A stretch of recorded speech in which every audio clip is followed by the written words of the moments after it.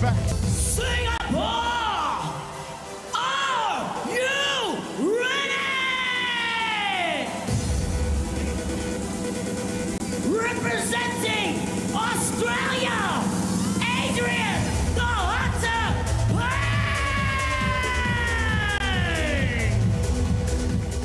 Kokopo-born Adrian Pang, a proud Papua New Guinean, in a 3-by-5-minute bout, fought against Japanese top fighter Kota Shimoishi, 10 years younger than Pang. He is a legend lightweight champion, standing at 174 centimeters tall. At the start of the bout, Kota took down Pang in search of a submission move, but Pang, holding on strong, managed to cut his way out, still keeping in contact with Kota. While striking at each other on the floor, a quick strike from Pang managed to slit open his opponent's eyebrow, causing him to refuse retaliation. Without continuing the fight, and according to technical knockout, the win was awarded to Adrian the Hunter Pang.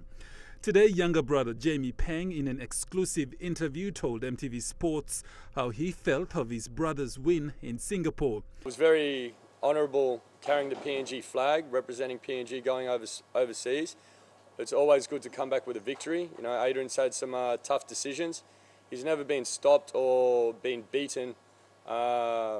He's always just lost on points. So, you know, after 4 losses, it was good to come back with a victory. Jamie says Adrian's fight wasn't an easy one, but he managed to pull through and win. It was a supreme victory for Adrian. He escaped many submissions. His opponent was a formidable opponent.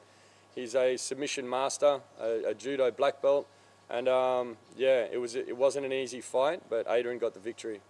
He says Adrian, who's now over the age of 40, represents PNG wholeheartedly. Adrian's a champion. He's a true warrior. He always represents PNG, and at over 40 years old, where most people have retired, he's still strong and he's fitter than ever. An exclusive video message from Adrian. He encouraged the youths in PNG to stay strong and believe in themselves. Hi Papua New Guinea.